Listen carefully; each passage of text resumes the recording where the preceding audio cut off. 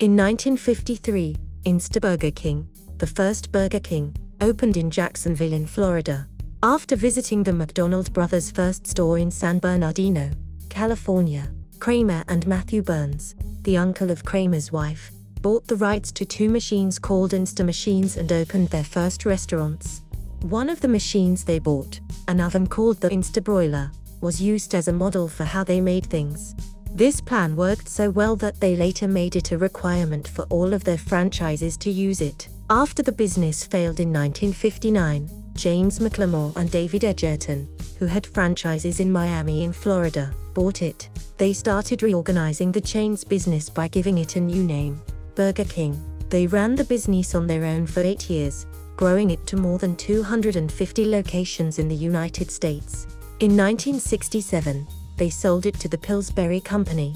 During the late 1970s and early 1980s, Pillsbury's management tried several times to change how Burger King was run. In 1978, McDonald's executive Donald N. Smith was hired by Burger King to help the company change. This was the most important change. Smith changed the way business was done at all levels of the company with a plan called Operation Phoenix. Updated franchise agreements, a bigger menu, and new, standard restaurant designs were all part of the changes. Smith left Burger King and went to work for Pepsi in 1980, just before sales dropped across the whole chain. Norman Brinker, Pillsbury's executive vice president of restaurant operations, had to turn the brand around and make it stronger against its main competitor, McDonald's. One of his ideas was to start a new advertising campaign with a series of ads that attacked the company's biggest competitors. The Burger Wars were a time when Burger King, McDonald's, and other top burger chains competed with each other.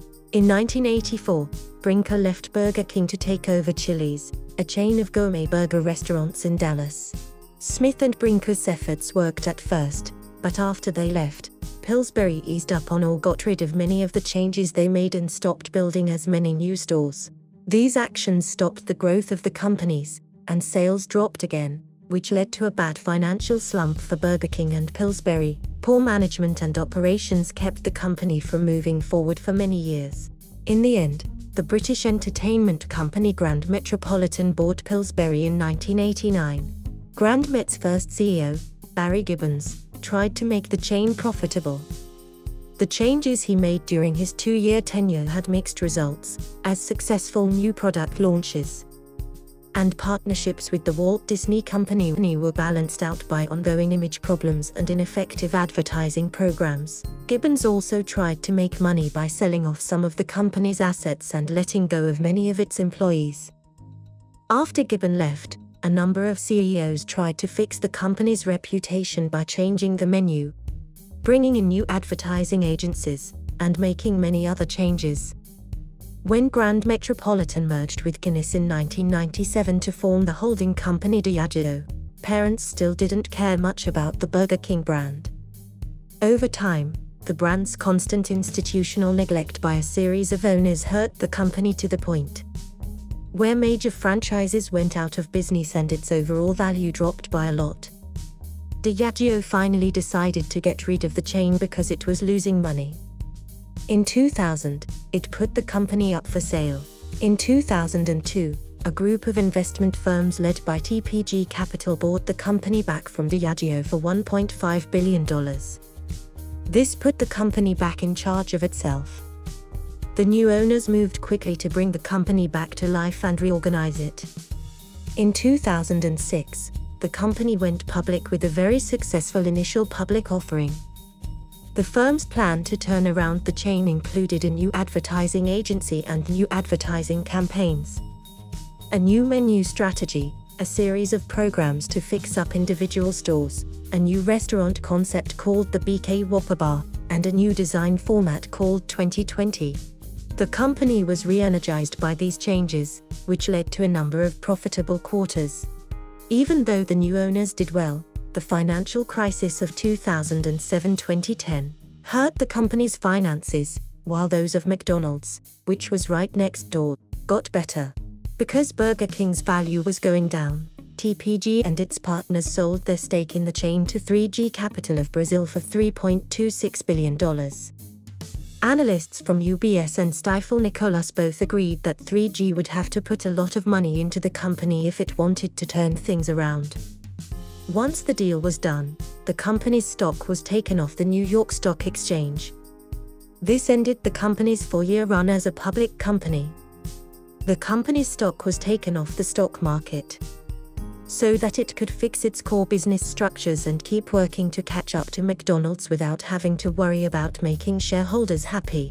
In terms of same-store sales in the United States, the chain is now in 3rd place, behind Ohio-based Wendy's. The drop is because sales at the same stores have gone down for 11 quarters in a row. In August 2014, 3G said it wanted to buy the Canadian coffee shop and restaurant chain Tim Hortons and merge it with Burger King. Berkshire Hathaway, which is run by Warren Buffett, would help pay for this.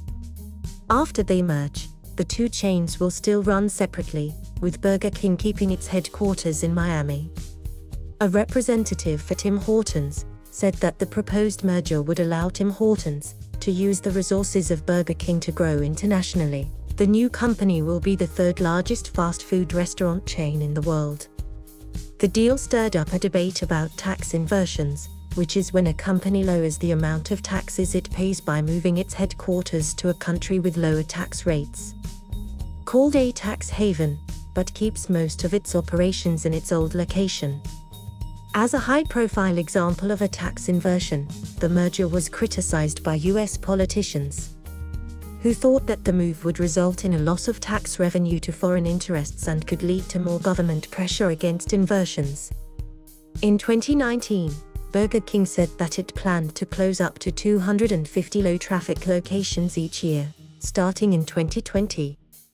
In Los Angeles, Miami, New York City, New Jersey, and Long Island, New York, the Royal Perks customer loyalty program was tested for the first time in February 2021. In March 2022, after Russia invaded Ukraine, Burger King stopped all of its business in Russia, including operations, marketing, the supply chain, investments, and plans to grow. It stopped giving money to the more than 800 restaurant chains in Russia that were fully franchised and were run by a local master franchisee. But the International Consortium of Investigative Journalism found that Burger King kept its stake in the Russian franchises through an offshore joint venture with the Russian state-owned VTB Bank and a Ukrainian investment firm with ties to corrupt deals with Ukraine's former pro-Russian leader. In 1963, BK opened its first restaurant outside of the US mainland in San Juan in Puerto Rico, but it didn't go worldwide until much later. In 1969, Pillsbury opened its first restaurant in Canada. It was in Windsor, Ontario. Soon after that, restaurants opened in 1971 in the area of Inaloo, Australia, and in 1975 in Madrid, Spain. In 1982, BK and its franchisees opened restaurants in South Korea, Japan, Taiwan, and Singapore. All of BK's stores in Japan closed in 2001 because there was so much competition. In June 2007, BK came back to the market. At the end of the 1970s, BK started doing business in Mexico. After that, it opened in Caracas, Venezuela, Santiago, Chile, and Buenos Aires, Argentina. Internationally, Burger King is almost 12,000 stores behind McDonald's, but as of 2008, it was the largest chain in Mexico and Spain. EMEA, APAC, and LAC are the 3 regions where the company does business around the world. LAC. In each of these places, Burger King has set up subsidiaries to look for strategic partnerships and alliances. Burger King Europe GmbH sells franchises and builds them in the EMEA region. BK Asia Pac, Pte.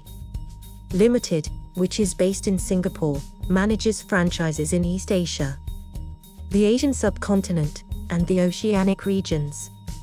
The Caribbean islands, Central and South America, and Mexico all make up the LAC region. In Australia, Burger King is known by a different name. When the company started doing business in Australia in 1971, they found out that a takeout food restaurant in Adelaide had copied their name. Burger King gave Jack Cowin, the Australian franchisee, a list of trademarks that could be used to name the Australian locations. Cowin added an apostrophe to Pillsbury's Hungry Jack brand name to make it Hungry Jack's. After the trademark ran out in the late 1990s, Burger King tried to bring the brand to Europe. After losing a lawsuit, Hungry Jack's gave the territory to its franchisee. Hungry Jack's is now the only Burger King brand in Australia. Cowin's company, Hungry Jack's Party Limited, is the master franchise and runs everything there. Burger King only helps with paperwork and advertising to ensure a unified marketing plan. Beijing McDonald's Beijing Airport's Burger King in 2008. Burger King predicted that its international growth would account for 80% of its market share over the next 10 years. While the TPG-led group keeps BK's international expansion going by announcing more franchise locations in Eastern Europe, Africa, the Middle East, and Brazil, the company plan is to focus on India, China, and Japan. The company plans to open more than 250 stores in Asia and Macau by the end of 2012. Since most Hindus don't like beef, the company's expansion into India puts it at a disadvantage against KFC. BK wants to grow in that country by selling non-beef items like tender crisp and tender grilled chicken sandwiches. 3G expects to keep growing around the world and may even speed up its growth to improve its return on investment, ROI. Burger King has had a hard time finding franchisees in Brazil and other parts of Latin America, where 3G could help it grow. In December 2020, Burger King India will have its IPO on the BSE and NSE. There were too many people who wanted to buy shares in the IPO. On December 14, the stock opened at 112.5 cents per share and closed at 135 cents.